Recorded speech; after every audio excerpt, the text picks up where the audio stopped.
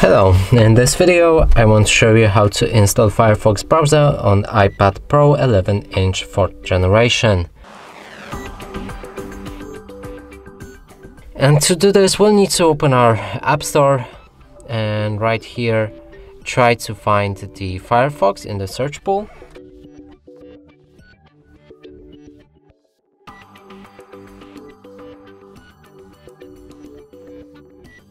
Select it and click on the arrow with a cloud pointing down.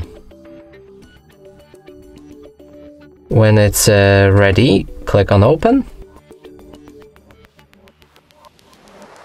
You can go with Get Started. Here sign in to turn on synchronization between other devices and that are using the Firefox. I'm gonna skip it. Here you can also learn how to change your Firefox to be default browser. I'm going to show you that in a second. But now let's just open any website and here you can see that the browser works fine. And now go to the settings to set it as a default. We need to be in our settings, scroll down, find the Firefox right here, default browser app, and now select Firefox.